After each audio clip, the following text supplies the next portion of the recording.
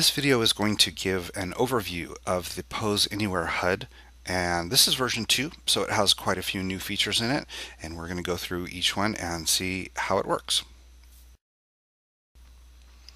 There are a few different ways to install poses into the HUD.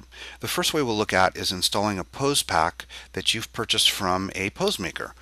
I have two boxes here that I've sort of mocked up as though I got them from a pose maker, which she would never use boxes this ugly, but what you do when you get a box or a bag from a pose maker is you simply click it and you pick the install button, and if you watch the HUD in very quick time, the poses will appear within the HUD. I'm going to click this one here too and install these, and you'll notice that this one now changes, and now these poses are installed as well. Now we can also now select between these and go back to the male poses, or we can go back to the female poses, and both of those pose packs are now installed in the HUD. Now, what about poses that you already have in your studio that you've already purchased and are already in use? For example, I have this pose stand here that is just a simple 3-prim thing that just has a small script in it and a bunch of poses, and allows you to just cycle through them and pose. Well, using those and installing those into the pose HUD is very simple. All you do is you take the pose pack installer script that comes with the pose HUD, drop it in, and then all you need to do is click on this, pick the install button just like you did before with the purchased packs, and in a moment you'll notice that these poses are then installed. Now let's take a look at what you can actually do with the HUD. Imagine that you want to take photos of a model at a location where you don't have build rights, and of course your poses are no transfer. So how do you pose someone when you can't give them a copy of your poses and you can't res a pose stand? That's where the PoseAnywhere HUD really shines. You can pose your model using your own poses without having to res anything. Posing a model is very simple. You simply select which pose groups you want to use. We'll say we want these here. You'll see that they're loaded, and then when you press the Pose Model button, it will scan around you and present you a list of avatars that are in the area.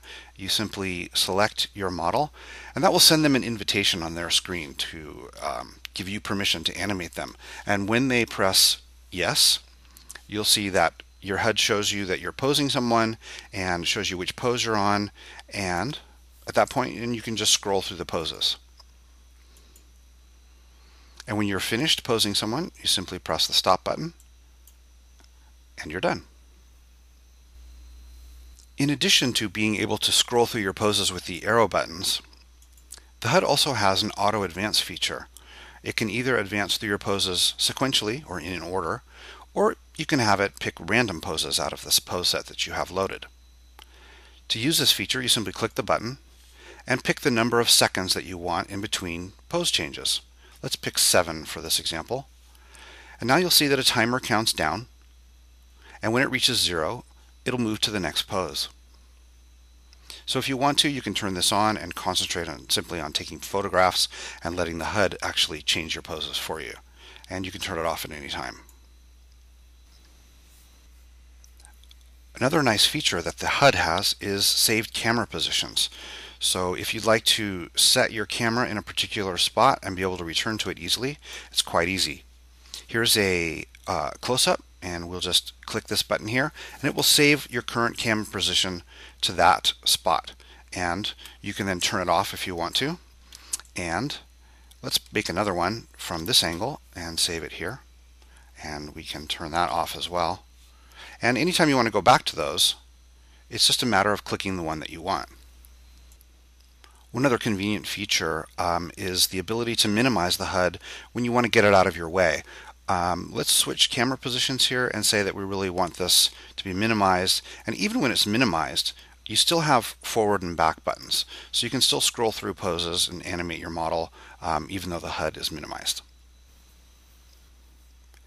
And lastly, all of the pose features are also available not just for your models but also for yourself.